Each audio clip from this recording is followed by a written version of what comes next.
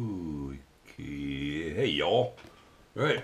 So, a little bit about what's going on. Let's see. It was on Thursday. Well, this past Thursday, which was the 19th of this month. I had an appointment with the oncologist, and it happened to be like 3 month follow up from the radiation therapy. Which you'd think after 3 months you'd be like in the clear and really nothing to think about or do or. I know that like 2 weeks after the radiation therapy, I had like wicked sore throat, and it was like pretty hard to swallow, and even like you got those say like Tylenol, those capsules that are kind of elongated shaped ones. Try to take a couple of those and you just come right back up. So yeah, it was wicked sore throat, kind of hard to swallow. It only lasted for maybe 2 weeks after, and I was okay, and I was in the clear. I mean, it was okay. But yeah, but this time the timing was like, the timing was actually pretty good. It's like, here I am 3 months later, and I was having some really serious shortness of breath that seemed to be like coming really easy and kind of severe. Well, not really severe, but I was like, I was really feeling it. And then, um, and then yeah, then 3 months later, there's this appointment with the doctor, and they were saying that yeah, it could be 3 months later, and you'll feel some effects from the radiation therapy, such as pneumonitis, which is inflammation in the lungs. When I saw the doctor, I was just starting to get over it. It wasn't as bad, but they explained to me that yes, um, 3 months later, yeah, you could be feeling some effects such as inflammation in your lungs. They also explained that yeah, it's kind of compounded with the fact that you had immunotherapy, because it's your T cells can get a bit trigger happy and go after the good cells, and yeah, so it kind of exacerbates the effect. But anyways, doing not too bad now. Um, and I forgot. I can't remember if I asked the doctor like this oncologist deals with radiation therapy. I I because at first I thought that, oh no, like before I had the appointment, I was thinking to myself, oh crap, I hope the tumors aren't getting really big and growing really big and causing me to have severe shortness of breath.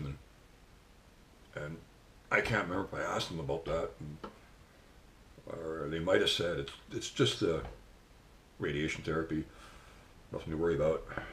Can't remember if we discussed that, but I do remember that as we were wrapping things up and standing there, the doctor went back to his office, and the nurse was there. I was talking to the nurse, and then the other oncologist walked by, and I do remember that conversation.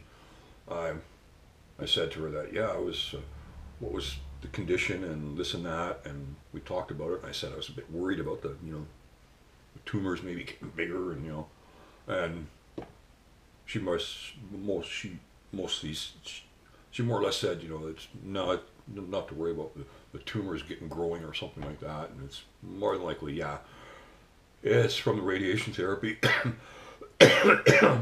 compounded with immunotherapy, and I'm doing okay now. So yeah, I'm doing okay now. But all I got, what is it? 6, 2 weeks from now, I got a CT scan coming up. So let's hope that we get good news. The best news would be like shrinkage. That would be good to hear. If they say no change in size, I can live with that. Fingers crossed. Let's hope we get good results from the CT scan. So yeah, that's about all that's happening so far. And, oh yeah, what was it this past Saturday? What was it, about 3 days ago? Yeah. I was at a friend's place. Yeah. I rode my bicycle there. It was like about It's at least a mile. You know, I just put it in low gear and just, you know, slowly take my time, and I'm going a little faster than walking speed, so I don't overdo it. And that was okay. And then I was at my friend's place, and then a little while later we went down to uh, to her friend's place, and her friend was having a barbecue, no, not a barbecue, a backyard bonfire. And so we were just 2 blocks away, so we walked down there. I hung around for a bit, you know, just trying not to breathe in any smoke, and, you know. But then after a while, I got on my bike, rode home, and I didn't think I was going to make it home. It was like after a couple of blocks, I'd have to stop, and I'm like,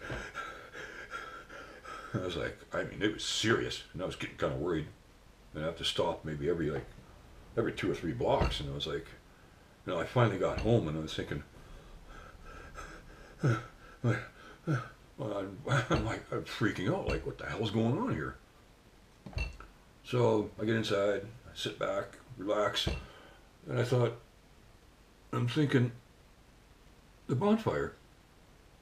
Even though I was trying to keep a distance away from it, and not breathe in any smoke, I must have breathed in a little bit of that bonfire smoke or something like that. And that's probably what did it. And I guess my lungs are really susceptible to things like that. So yeah, the next day, in the afternoon, it was sunny, it was a bit cool. Got on my bike just to see how I am. I started riding, and I thought, I'm okay now.